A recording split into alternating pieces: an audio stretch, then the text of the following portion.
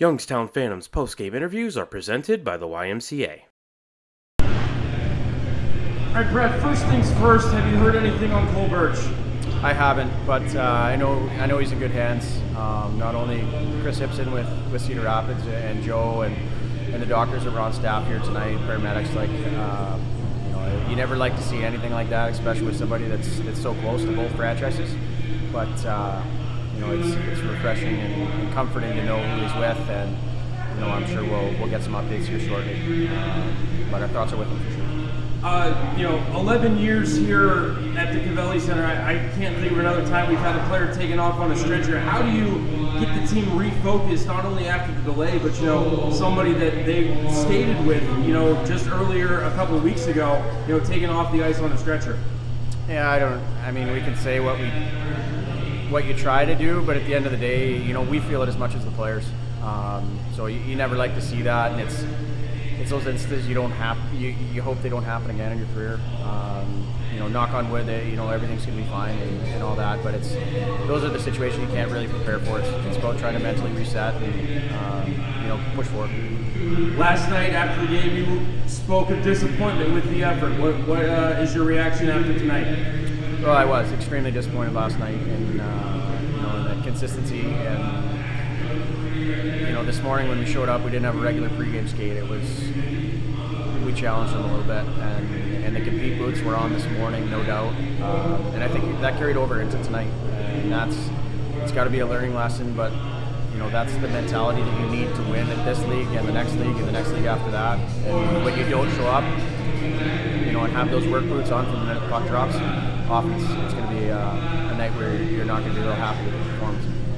A couple of rough outings back-to-back for Kyle Chauvette. What did you think of your netminder's performance in the bounce-back game here tonight? I thought he was great. I actually did. I know we talked about the goal beforehand. I don't know how the one down at the far end went, so I can't really task on that. But he's a guy that he oozes confidence. Whether he's coming off of an outing maybe where he let one in that he didn't like.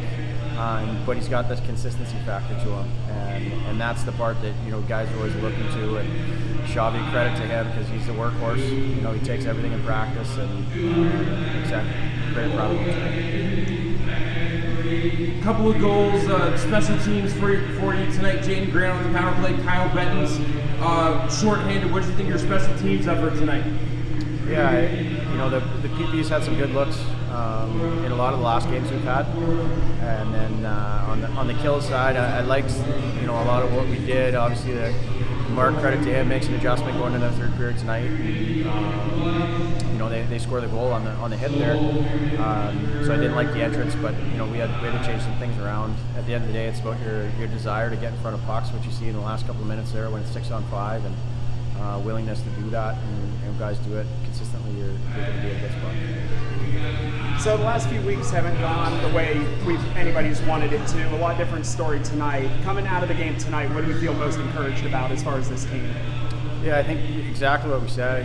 There was a significant challenge, I'll leave it at that was presented this morning to the team in general. And, it wasn't, they already went to work. They went to work twice today, and the guys were upbeat. Sometimes it takes that challenge or that adversity or whatever to shine through and see your best. And we had some guys who were very vocal without a staff being in the room. I think it's important that the leadership board, takes that team and takes it. And there's definitely guys in there that have, and there's some guys that stepped up last night in that fashion that, were maybe a little bit more vocal about, not only their play, but everybody's play. And I think hearing it from up here sometimes is a good thing.